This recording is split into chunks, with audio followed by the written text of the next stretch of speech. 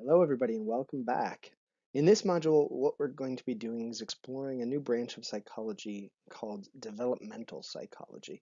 We're going to be doing this from a number of different angles, but in this first lecture, what we're going to do is just provide you with an overview of the general things that people in developmental psychology look at.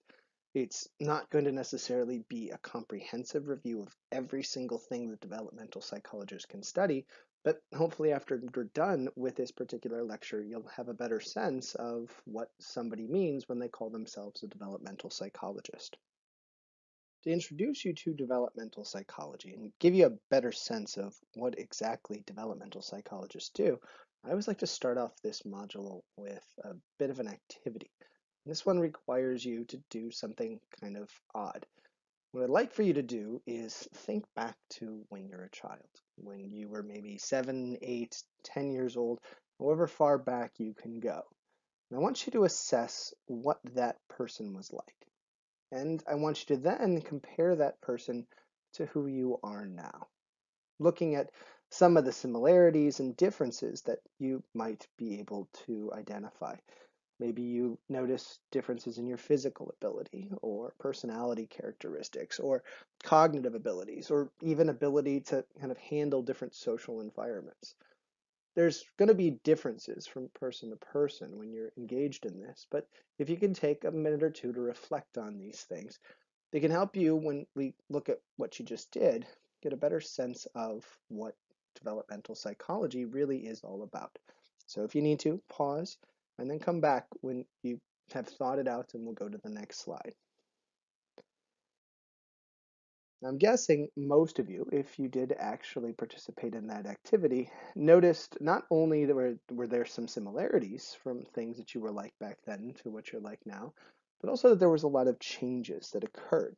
And that process of change and that also process of consistency is what interests people in developmental psychology. In essence, what people in developmental psychology are doing is tracking people from the moment they're conceived, the moment they become this first cell that we called a zygote, all the way to the moment of our death. And maybe even for some developmental psychologists, if we look at the impact death has on others, even for a short period of time after our death. Developmental psychologists look at this unfolding process, these changes that occur within us, so they can do things like make better sense of how things happen for most individuals, or what could be the source of the different things that are occurring. And to understand how they can do this, we have to understand a basic premise that most developmental psychologists use to understand human development. The general idea can be whittled down to something I like to call the snowflake analogy. This is not something that should be tied to politics in this class. Instead, when we're talking about the snowflake analogy, we're talking about a unique characteristic that everybody tends to mention when they hear about snowflakes. Something that maybe Californians aren't necessarily familiar with, but others around the world have probably heard before. If you had to list the one weird fact that you've heard about all snowflakes, I'm guessing all of you would say that no two snowflakes are alike. And this is kind of what developmental psychologists believe about people. The assumption is that not everybody is the same. In fact, nobody is really the same as anybody. There's always going to be unique facets to all of us. But with respect to that snowflake analogy, it's not the only thing we know about snowflakes. There's lots of people studying how things evolved that can tell you about how different temperatures, different altitudes, different precipitation levels can actually impact the formation of a snowflake and actually change some of the structures to it in a semi-predictable way. They might not be able to predict everything down to each and every element of each snowflake, but understanding those things can help them understand how each individual snowflake is formed. This is exactly what developmental psychologists are doing.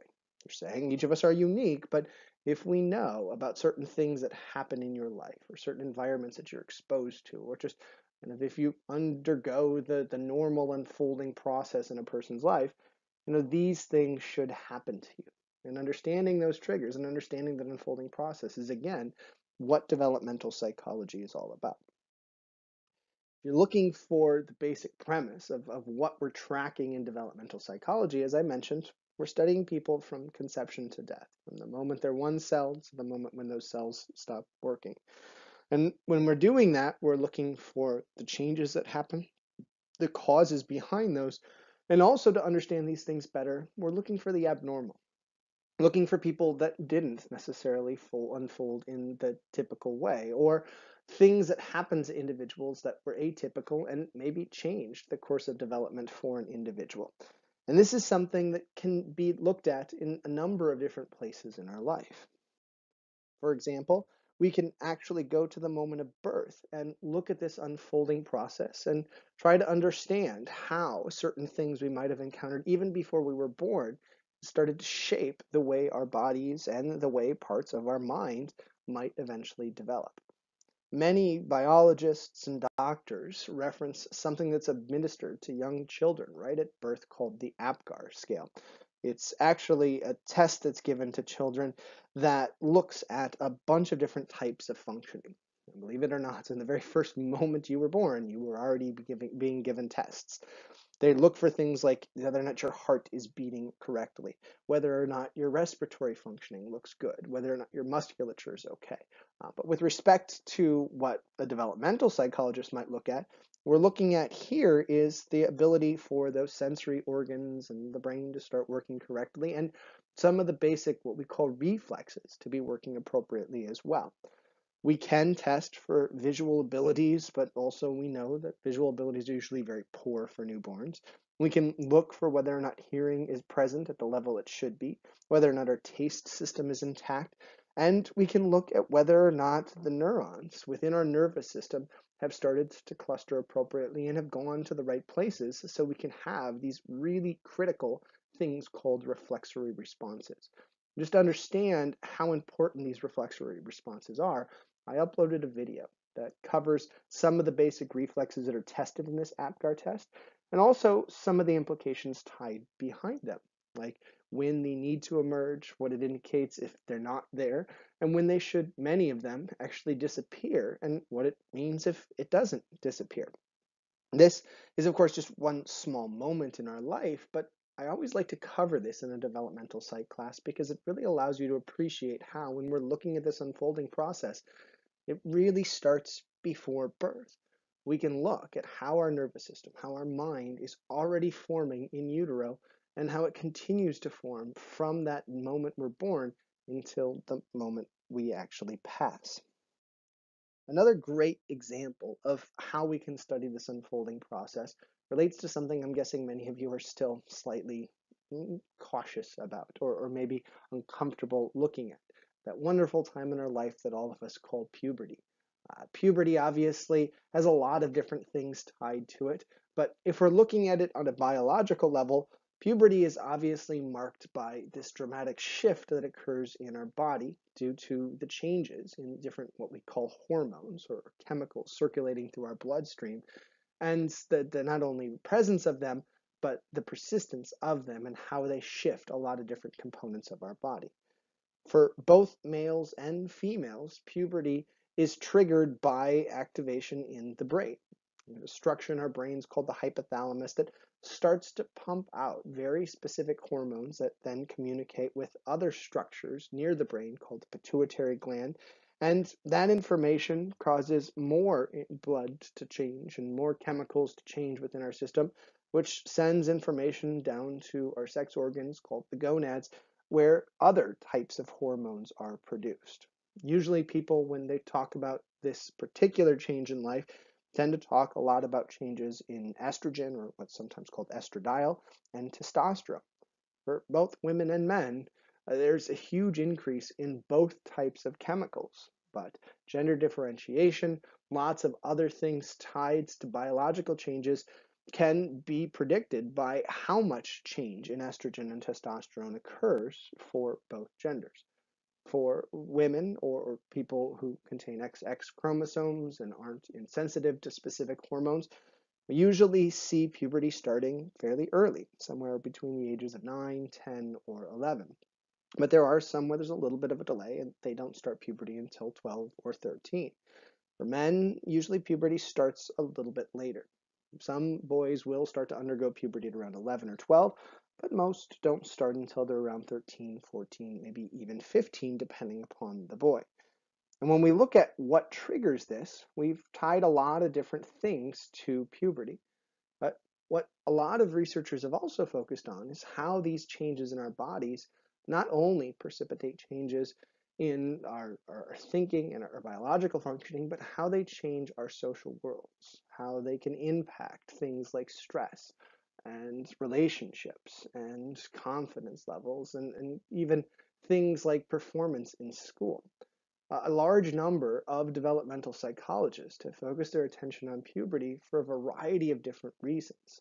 Another thing that we can do when looking at puberty is examine what maybe triggers puberty a little bit earlier than we would expect.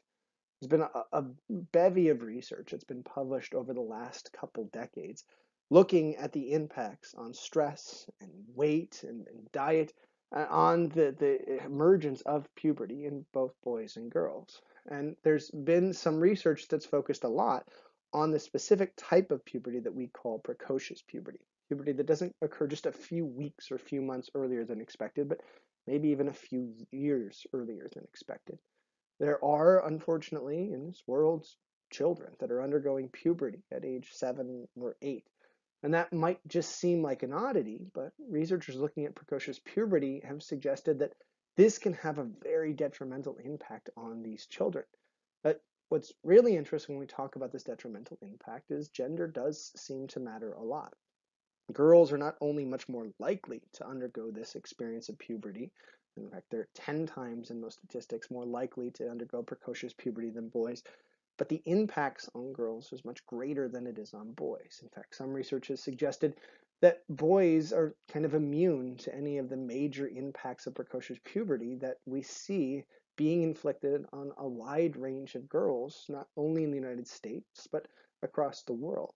And looking at how these things play out, what's the trigger of precocious puberty, and why it seems to impact girls not only at the moment, but oftentimes throughout their life, has been a source of interest within the field of developmental psychology. I don't want us to spend too much time kind of focusing on this or trying to dissect this because that's not the point of developmental psych class. But what I want to do when covering this is give you again a glimpse at how developmental psychologists can address different points in our life and look at not only the unfolding process, but the irregular so we can understand that unfolding process significantly better and also what happens if things don't happen as predicted. And that's really at the heart of a lot of developmental psychology, looking at these change processes, how we should alter throughout our lives, and what the impacts of these alterations actually are. There are, as I mentioned, a number of people that have focused on the atypical, things that don't work out the way we would expect, partially because that can be interesting on its own, but also because it can really illuminate how critical that normal unfolding or typical unfolding process actually is in most of our lives. But it's also important to note that there are some people in developmental psychology that don't go the route of just studying these changes that occur within us. Another big portion of people in developmental psychology have focused their interests on looking at what the source of some of our changes in our life actually are, and also what the sources of individual differences actually are. And this brings us to a very important topic that will bleed into a number of different areas that we'll talk about throughout the semester, a concept called heritability. This notion that a lot of our personal characteristics might be a byproduct of biology. In particular, the genetic information that we contain within each and every cell in our body. We're talking about something being extremely heritable. When we say that the heritability of a specific characteristic is high, what we're inferring is that somebody's biology was a major player in the development of something. And this development could be physical, it could be mental, it could be social. There's lots of different ways that things could be linked to heritability, but the general idea is that high heritability is a byproduct of genetics, or sometimes what you might hear referred to as nature. When something is low in heritability, We assume that that thing is linked to instead the environment, something that somebody was exposed to. Now, there's lots of different types of environmental factors that can be studied. Lots of research has gone into looking at shared versus non-shared environments of siblings and how different types of encounters might shape us in different points in our life. But the general idea with heritability research is if we're talking about something being low in heritability, we're focusing our attention then on the social environment that maybe brought forth a specific thing that a researcher is interested in. And if we want to figure out how researchers have tried to tackle this idea of heritability, we can look at most early research that focused on sibling studies, looking at kind of the overlaps in performance between siblings or characteristics between siblings, so we can do some type of mathematical computation to figure out where something is actually coming from. Early sibling research focused its attention on different types of sibling pairs that exist. In particular, lots of comparisons were done between what we call identical or monozygotic twins, twins that came from the same genetic information, and either typical siblings or fraternal, which is dizygotic, or twins that come from actually different sets of gene combinations. There are studies that have also looked at adopted children to try to understand heritability better. But all of these studies have been done, regardless of the exact focus, to try to kind of ratio out how much of something is being impacted by genes and how much something's being impacted by the environment. Understand that we can just look at a slide that's looked at the heritability of intelligence by looking at different overlaps between sibling pairs. You can see here, identical twins, especially those that were reared together, tend to have a very high overlap in intelligence performance tests, or performance on intelligence tests. As you get further and further away from a perfect overlap in genes, you see lower and lower overlaps in performances on these tests. But it's not a non-existent overlap when we get to individuals that were completely unrelated, raised in the same environment, which does suggest that even if heritability is strong, heritability is not the only thing that determines our performance on those intelligence tests. Instead, it's the byproduct of an interaction between maybe some biological predispositions and some of the things that we've encountered as we've been raised and as we've lived with certain families or certain people for a large portion of our lives. But this research on heritability is only one type of research that's been done over the years. It's definitely the most prominent type. In fact, most people studying heritability nowadays still tend to lean on that particular approach. But there are others who have tried to tackle this idea of heritability from a different perspective. One of the more notable ones over the years is a researcher named Thomas Bouchard, who ran for many years this study that we nowadays call the Minnesota Twin Registry. It was actually a study that looked for not just any identical twins, but twins who happened to be reared apart when they were adopted by separate families at birth after they were born. What Bouchard did in this Minnesota Twin Registry was track down these twins who had been raised in different worlds, not knowing that they had a twin, and asked them a number of questions about themselves.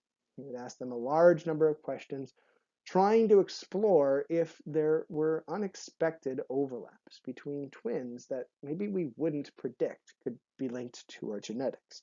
And just so you can get a sense of how these case studies worked, how this twin research worked, I thought we'd discuss one of his more famous studies, one that has been listed in almost every textbook since he published it, a story of what we now call the two Jims. Two boys who happen to be separated at birth and both be named Jim by their parents. The first Jim that Bouchard went on to meet was a Jim named Jim Lewis. And he interviewed Jim, asked him a whole bunch of things about his life, and found out some odd facts. Things like he was divorced from a woman named Linda, had remarried a woman named Betty, was making enough money to be described as middle class, was described by his new wife as romantic and affectionate, had a son, I believe, from his first marriage named James Allen, a dog named Toy, worked at a wood shop, loved stock car racing, drank Miller Lights, was a chain smoker, and he chewed his nails to the nub. These were the odd, weird facts that Bouchard would get from these individuals. And as I mentioned, He would track down the other twin after asking a whole series of questions to get to these odd facts. And when he met the other Jim, he found out that there were some interesting overlaps between him and his brother.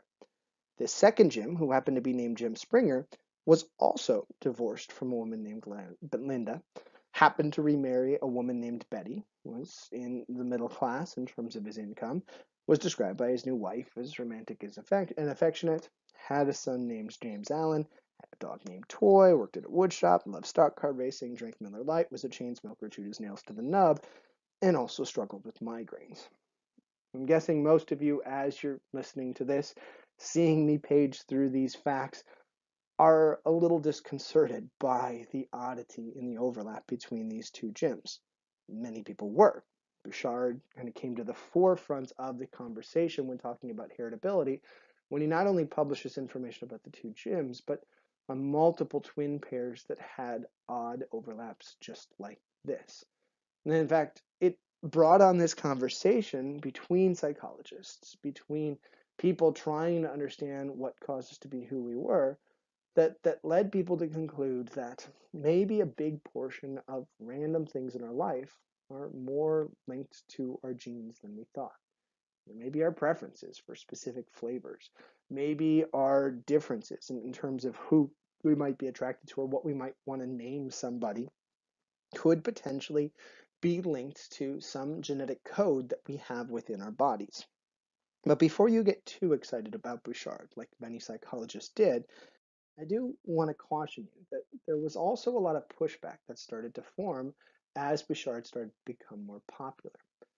There were a lot of people, when looking at Bouchard's publications and noticing that each individual pair of twins seemed to have just totally random overlaps that were unrelated from pair to pair, who asked, where was he getting these things? How was he acquiring these random bits of information from these individuals? How did he know to ask what the dog's name was for both Jims or what beer they preferred? Lots of them said, if I met you for the first time, I probably wouldn't ask whether or not you chewed your nails to the nub or whether or not you really liked drinking Miller Lite versus other beers. How did he come to those conclusions? How did he find these overlaps? And this is where Bouchard's story took a bit of a turn. Bouchard admitted when being interviewed and when looking at his data that these overlaps were just the things he was reporting. The lack of overlaps he didn't often report in these things. He said he'd asked these pairs of siblings hundreds of questions, trying to see where the overlaps lied between them. And to many statisticians and people knowledgeable about how these things worked out, this was a huge problem because many of them realized that if we take any two random people in the world and pair them together, asking them hundreds of questions, there's a good chance that any two pair of individuals are going to have a number of overlaps between them. Yes, there were a few more overlaps between these twins than we would anticipate, but lots of statisticians and psychologists started to say that we need to back off on celebrating how monumental these effects are. Essentially, they said whatever we stumble upon could be interesting, but we don't want to make too much of it. One of my favorite examples of kind of our tendency to be too excited about this stuff is actually something that's referenced in one of my favorite Radiolab episodes ever. For those of you that have never heard Radiolab, I encourage you to check it out, in particular the link that you see listed here on this slide, because within it, they talk about our obsession with randomness and how we tend to see links as being more meaningful than they actually are. And they give this really great analogy called the blade of grass analogy, asking you to pretend that you're a blade of grass on a golf course, and a golfer, for some particular reason on some particular day, lines up and cranks a golf ball hundreds of yards, and it happens to hit you on the head. Remember, you're that blade of grass. As a blade of grass, you might be super interested in that occurrence. You might say something like, of all the blades of grass in this field, how in the world did that golf ball hit me? But the analogy then goes on to ask, what would the golfer be thinking? Would he or she really be that entranced with the fact that the ball hit you on the head, or would it just be kind of an inevitability that some blade of grass would be hit from that golf ball in the air? This is what lots of people argued Bouchard was celebrating. These random things that were naturally going to hit and just happened to hit on certain places.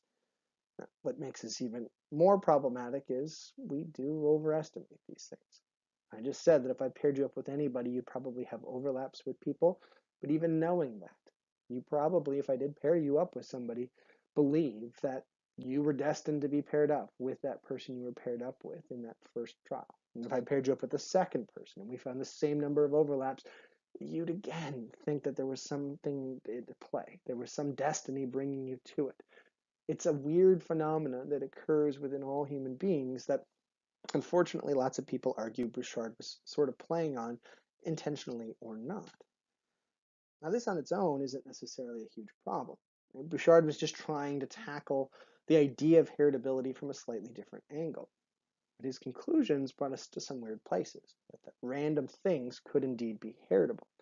And there are still some people in today's developmental psychology world that truly believe that Bouchard had stumbled upon something really important. But while Bouchard was doing this, it's important to note that at Sweden and at Penn State, there was another collaboration going on that was actually looking at how things that we assumed were heritable maybe weren't quite as heritable as we had originally thought. McLern and his colleagues over at Sweden followed identical twins who had very different life outcomes, ones that developed diseases at different rates, or aged at different rates, or had different problems at different rates, so they could try to understand the influences that the environment might have on things that we thought were very quickly tied to our biology. And understand how McLern did this and some of the other things that McLern did, and also to look at some of the ways that we calculate out the ratios in those sibling pairs. I encourage you to watch the other video that you see on this class site that I gave you a link to, because that can really highlight what else was being discovered at the same time Bouchard was running this Minnesota Twin Registry. Another thing that's probably worth noting at this point is that there have been many developmental psychologists that have gone beyond just inferring that genes could matter and instead started to dive into specific genes, specific proteins within our bodies that we know have a major impact on our development and different nuances to who we are. For those of you that haven't had a biology class or just don't remember from long ago, know that within pretty much every single one of our cells in our body, we have structures within it called the nucleus. And within that nucleus, we have other substructures that eventually contain these strands of protein that we call chromosomes. And each of these cells not just have random chromosomes in them, but actually 23 pairs of chromosomes located within them.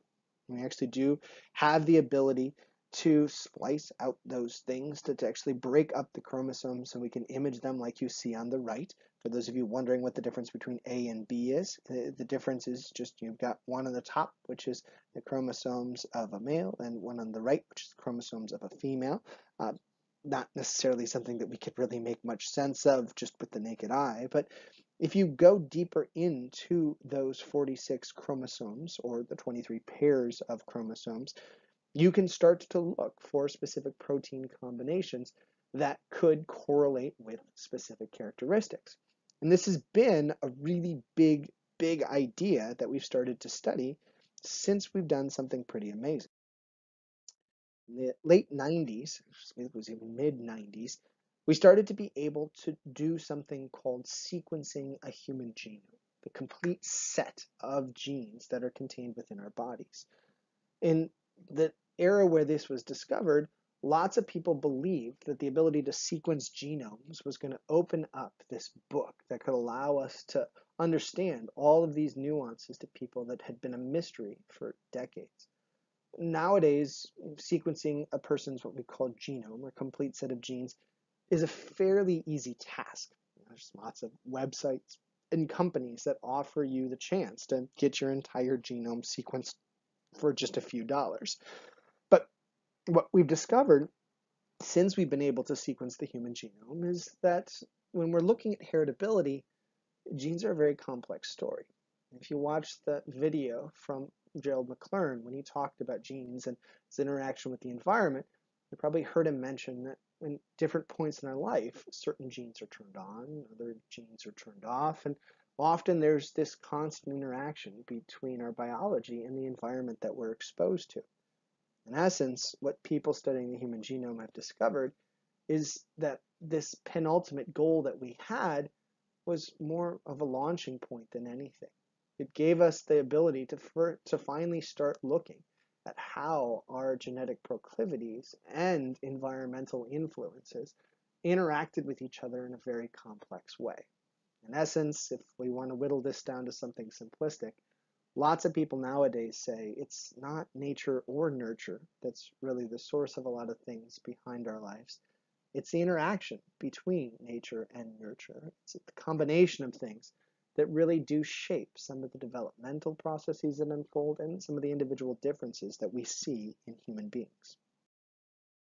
And if we're looking at kind of a culmination of this class, this is a great place to stop. And when we look at developmental psych, lots of different things that people are doing.